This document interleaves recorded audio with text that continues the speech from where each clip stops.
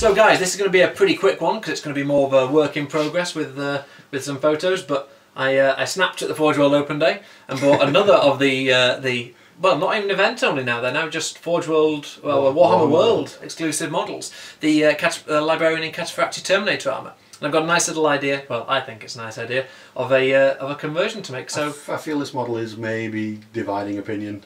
It's a really nice Librarian model. We don't have one, but the demon coming out of the claw is divisive. Put it that way. I think almost Legion specific in this sort of era that we'll talk about in a few minutes, no doubt. So we'll cut to the close camera. We'll show you some details, and then we'll cut back out and we'll do a bit of a description about what I want to do with it. These are the store-only models, guys. So these are from Warhammer World. These have previously been event-only, and certainly the first time we saw them, they were on the event-only stand in the queue, and people rushing to not pick them up. And I'm wondering whether they're now store-only just because they're not as popular as some of the ones previously. Could be that. It could be that they didn't really have anything new to offer us for the new year. Yep, could be. But on the open day, guys, these are just in the main Forgeworld store. You can stroll in, pick one off the shelf, and away you go. Yeah. I remember when we got Otilon Score and your other Narek Drager, that guy. When we got those, it was one per customer for each of them, of course. But now it's fair game. Have at it. Open season.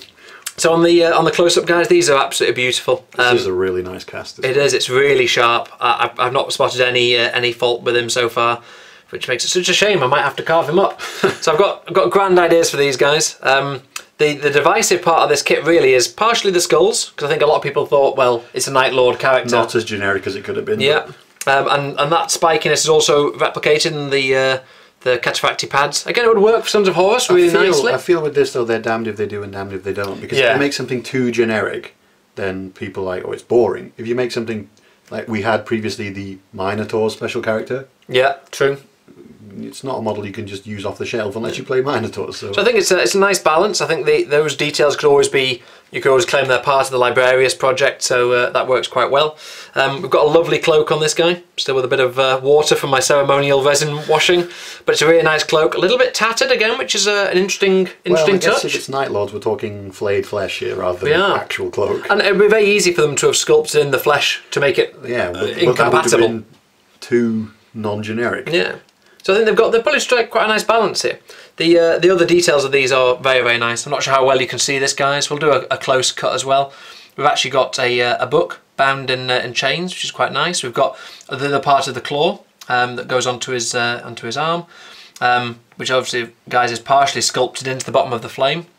And we also have this that looks to be part of the arm for the creature that he's spawning. So, may or may not end up using that for reasons which will become apparent.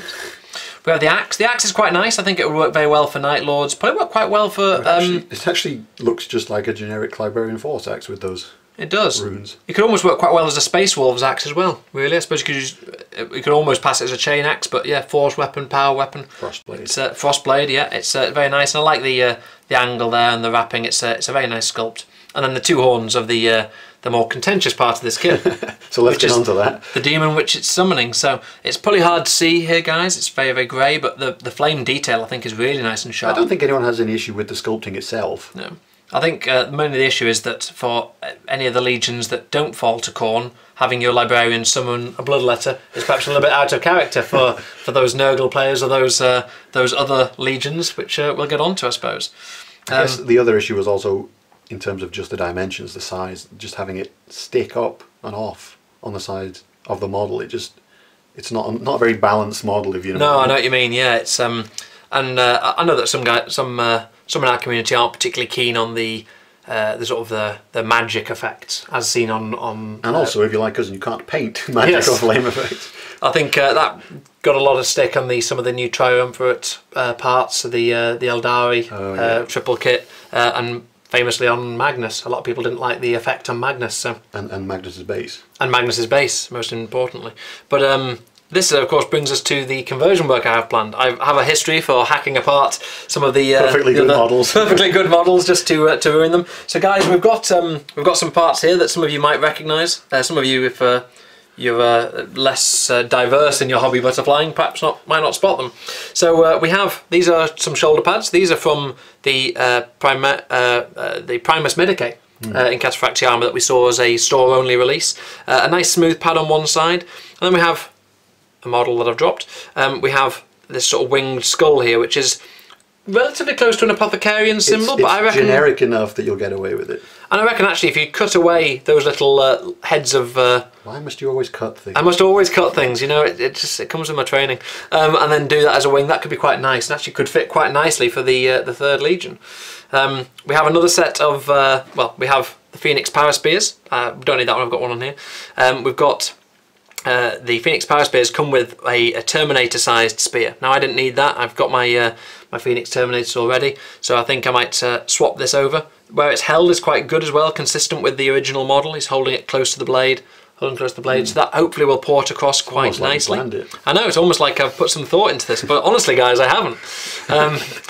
And then of course we have, this is perhaps the more contentious part of my decision making. This is very contentious for me. It is, I know. We have 3 of the old Slaaneshi Finecast parts from Games Workshop here. We have the helmeted Slaaneshi styled Space Marine helmet, which I really like. Thank you, yeah, well I suppose you guys want to see this knot upside down, which has got the top knot in. That would take a lot of conversion to get into that hole, but it's a nice sculpt. We then also have, if we're thinking of an Emperor's Children Librarian who may well be more corrupted, somewhat down the path. Yeah, we can then have these 2 helmets. So we've got the one with the sonic shrieker coming out of his mouth and an absence of eyes, which seemingly doesn't affect the Emperor's Children. Or we have the what I'd like to call the Gimp mask. So it's on Mr. Gimpy. Yeah, Mr. Gimpy McGee. And he's got some piping on there which could fit quite nicely. I suppose the main problem is this isn't a separate head. And to take a Dremel or a drill bit... This is a one-shot thing. It's do it once and don't mess it up, guys. It not being event only or limited is a slight saving grace. You're going to get another one. But one slip of a drill, another £25 down the drain. We're back in the car. Back in the car. I'm not sure my wife would appreciate that on her day off tomorrow. So I'll have a think about that, guys. But the main bit of the conversion work will be the Warhammer 40,000 and Warhammer Fantasy Slaaneshi Demon. The Demonette rather. So we have quite an old kit now, I believe. What does it say? Does it tell you? It doesn't actually say a date on here, I don't think. It does not. No. But we've got a range of claws, one with sort of more carapacey, knobbly bits on, and one with a bit more sculpted work. I think I'll probably try and go for this claw. Okay. The head with the bad hair day hair. And then the torso, again, very nicely sculpted and fine cast, so it's easy to whittle. So give us your plans here. So the plan will be, I want to try and keep in as much of the torso and the abdomen plating.